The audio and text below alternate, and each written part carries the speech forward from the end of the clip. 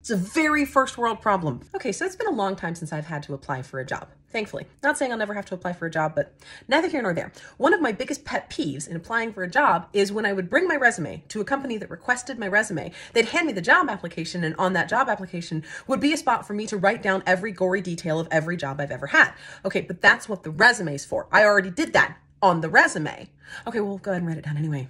Are you gonna read it twice? You're not gonna read it twice. Just read it on the resume that you asked for. Those days being behind me, I thought I was done with supplying redundant information. Wrong, wrong, wrong. Yesterday, I had to check my daughter out from school for teeth cleaning, and I walk in and they're like, okay, we got this new computerized checkout system. Just scan your state ID. So I scan my state ID. And then they're like, okay, now fill out your name, date of birth, and address. Why did I scan the ID if I just have to provide that information again? Is this important? No. Is it annoying?